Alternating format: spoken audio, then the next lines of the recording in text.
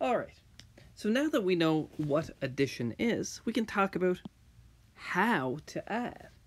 And this is something that I think most people are pretty good with, so I'm not going to spend a whole lot of time on it. But we do want to come up with, or I do want to show you guys a few algorithms that are out there for adding. And algorithms are just, you could think of it as a series of steps that tells you how to do something. It's just a mathematical way of saying a series of steps. And the basic idea for all of these, in some sense, same change is a little bit different. It's not quite the same, but it's mostly the same. But we're going to add our place values separately, and usually from right to left, so smallest to largest. And we'll just carry when we need to. So partial addition, this is one where it's as simple as it gets. We're going to have a line for our ones place value when we add it, and then our tens, and then our hundreds. Since that's all we have here, we have ones, tens, and hundreds. We're just going to write everything on separate lines. Well, 8 plus 4 is 12. So we'll write that there. So we have 12 ones. We keep everything in line under the ones column. Now that we did that, let's add our tens. 3 tens plus 7 tens is 10 tens. So there is our tens. We keep everything in line under the tens column since we're adding up the tens. And finally, hundreds, well, we just have 100, and 100 is 1. 100 and 0 hundreds is 100. So there's our hundreds. And I didn't leave myself enough room, so I'll just squeeze this in, but I don't think it's anything particularly difficult. We have, let's add our ones here now. So here we have 2 ones. We have 1, 10, and 200. So the final answer is, of course, 212. We're just adding each place value separately. Now, actually I'll erase this and just give myself a little more room, since we need just slightly more room. I'll do the exact same problem. And this is the standard algorithm. This is the way that I'm sure the bulk of you guys add numbers. So if you were to add these, I'm sure you would do the same thing. 8 plus 4 is 12, carry your 1.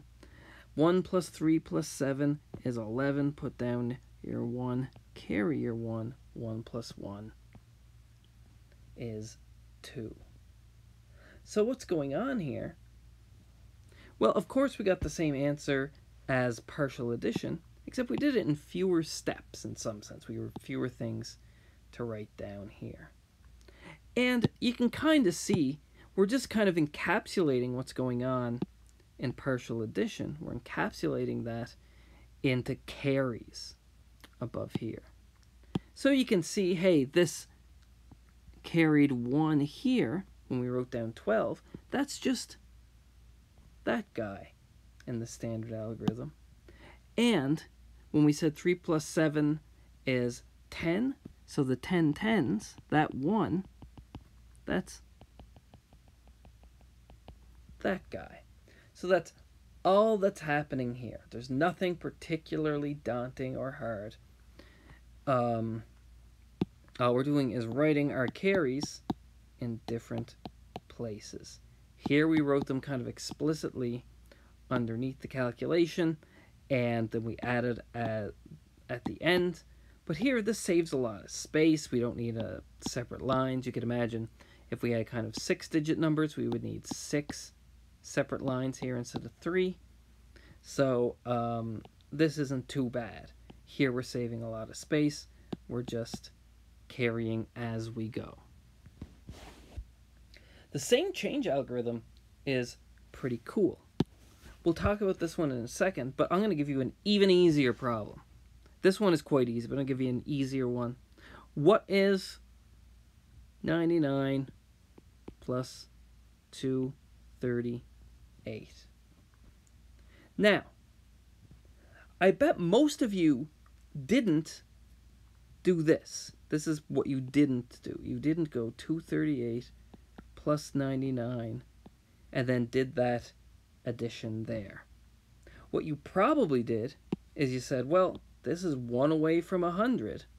So if I add 1 to this, I can subtract 1 to that, and then it's like 100 plus 237 is 337. I'm sure a bunch of people in your mind did this to get 337.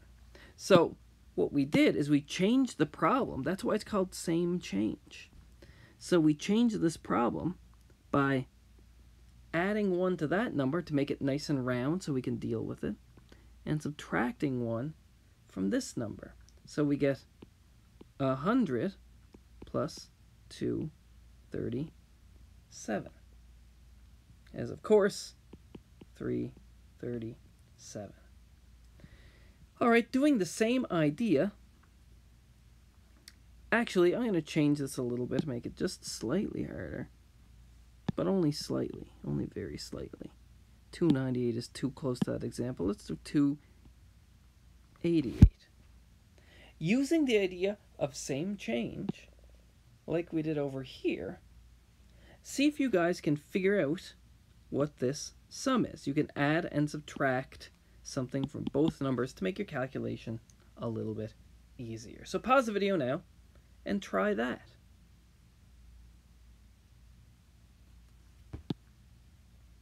Okay, so hopefully you guys could see that if you add 12 to the top number, you get 300.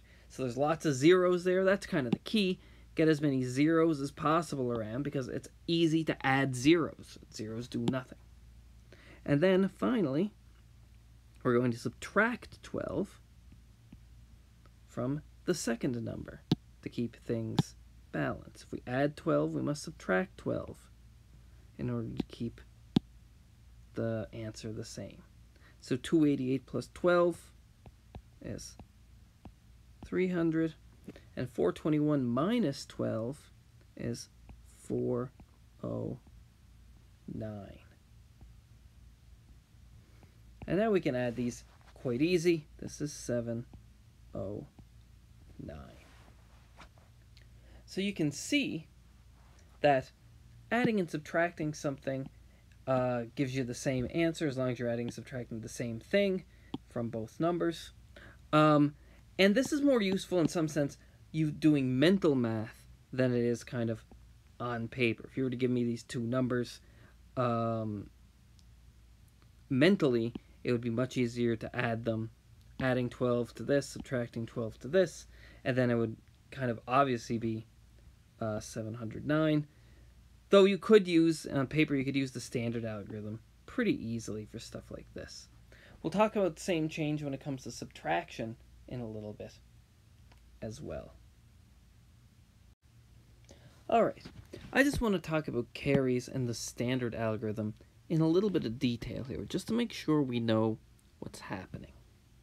Remember, we're adding each place value separately from right to left, and we're regrouping as we need. That's the key bit. So let's add our ones first. 6 ones plus 8 ones is, of course, 14 ones. But whenever we have 10 of something, since we always work in base 10, unless we're doing things with special bases, which we will in a little bit, but in general life, we're working in base 10. So whenever we have 10 of something, we regroup 10 of it to one of the next place value. So here we have 6 plus 8 is 14. Do I have 10 of something? I do. So I'm going to take 10 of those, regroup them to one of the next place value, which is a 10. So this is, of course, 10 ones regrouped as 110.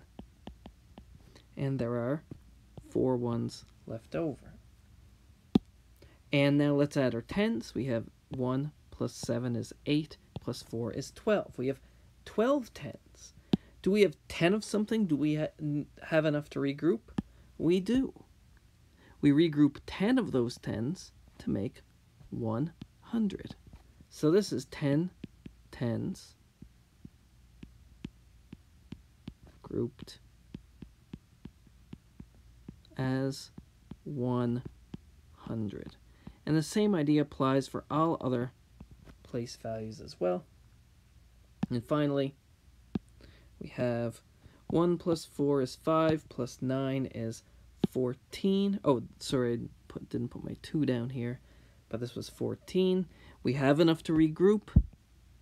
So usually we don't put the carry up here, we just put the 1,000 here, the last number. If there's nothing more to add, we just kind of put whatever the carry is down here, of course. And we have 4 here. And this 1,000 came from 10 hundredths. Remember, we had 14 hundredths here. 14 hundredths here. So we had enough to regroup. So this is 10 hundredths grouped as 1,000. We always regroup when we can. And that's how the carries work for the standard addition algorithm. All right, let's add numbers in different bases now. There's nothing special about base 10. We can add numbers that are in base 5 or base 6 or base 12 or base 3, whatever we like. But here's a base 5 example. Remember, base 5 means we regroup when we have 5 of something. So let's add these. Let's put them in a vertical line just as usual. 1, I'll do it in black actually. 1, 4, 2, base 5 plus 3, 1, 4. And this is all base 5. Okay. So let's add our ones place value. 2 plus 4 is 6. Remember, we're in base 5, so we regroup when we have 5 of something. A lot of students will just put a 6 down here. But remember, that 6 isn't even a digit in base 5. There's only 5 digits, base 5. And they are, of course, 0, 1, 2, 3, and 4. And these are your possible remainders when you divide by 5, of course. You can think of it like that as well. So 6 isn't a possibility because we can regroup. So since we can regroup, we can never write down a 6. It just does not exist for us base 5. These are the only numbers that do. But 2 plus 4 is 6. We have 5 of something, so we can regroup 5 of those ones to 1, 5. And we have 1 left over. 5 plus 1, 1, 5 plus 1 is 6. Okay, so that's where that comes from. Now, let's look at this. Let's do our 5's place, our longs place. We have 1 plus 4 is 5 plus 1 is 6. So this is the same idea. We have enough to regroup. We take 5 of those 6, regroup to the next place value, the 5 squared's place value, or the 25's place value. And we had 6, so it's 5. Remember, this is 5 5s plus 1 5 remaining gives us 6 5s. Here are our 6 5s. 1 5 plus 4 5s plus 1 5 is 6 5s. Here's 5 of those 5s regrouped as 1 square, 125. And here's the other 5 to make 6. Finally, we have 1 plus 2 plus 3 is 5. Do we have 5 of something? We do. So we can regroup. We take those 5 squares and we regroup them to 1 cube. So there's our cube, and we used all 5, so we have none left over. So that's how to add these two numbers, base 5. There's nothing particularly special about it. Let me give you one to try to make sure you understand this, and then we'll do it to check that you've got the correct answer. So try this one. Let's do base 12, in fact. Let's do two of them. So the first one will be kind of a short one. Let's do A9 plus 4, 4. This is base 12.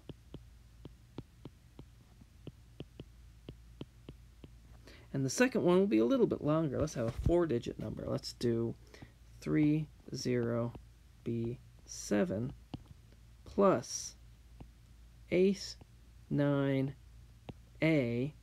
And this is base 12.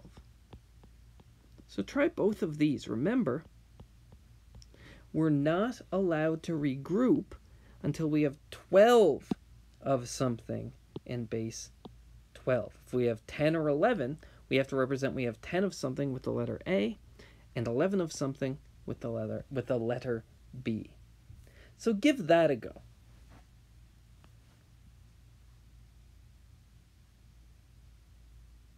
Okay, now that we're back, let's go ahead and do this. So let's do the first question here. Let's do the ones place value. 9 ones plus 4 ones is 13 ones. Well, do we have enough to regroup? How many do we need to regroup? Well, it's there. It tells us 12. We need 12 to regroup. We have 13 ones. We can regroup 12 of those to the next place value. So this is 112, and we have 1 left over. We had 13 ones here. 9 plus 4 is 13. 12 of them are here in that 112, and the other 1 is here to make 13. Okay, let's keep going. So we have 1 12, 10 12s. Remember, A stands for 10, so that's 1 plus 10 is 11. 11 plus 4 is 15. So we have 15 12s here. 1 plus 10 plus 4 is 15 12s. We ask ourselves, do we have enough to regroup? We do. We need 12. We have 12. So I'm going to regroup 12 of them to the next place value, the squared place value. The 12 squareds are 144s. We used 12. We had 15, so there are 3 left over. So remember here, we had 15 12s. Here are 12 of those 12s grouped as 1 12 squared. So there's 12, and then there were 3 left over, which makes 15. So it's the exact same idea as regular old addition. And then finally, let's try this one. So we have 7 plus 9 is 16. 16 is 12 or more, so we have enough to regroup. We regroup 12 of those. 16 minus 12, because we grouped those 12, is 4. There's 4 left over. So here's 12 plus 4 is 16. Okay, now we have 1 plus 11 is 12. Plus 10 is 22. Do we have enough to regroup? We do indeed. We need 12. We have 12. So we regroup 12 of those 12s, 12 of those long pieces, to one 144 or 1 square. So we do that. And how many do we have left over? We had 22. We regrouped 12. So there are 10 left over. Remember, I can't write, I'm going to write this and then erase it. I can't write this because that doesn't mean 10 in base 12. It's hard to get out of the practice of writing 1 0 to mean 10, but you have to be careful when you're in base 12. Remember, A means 10 things in base 12. 1 0 is 12.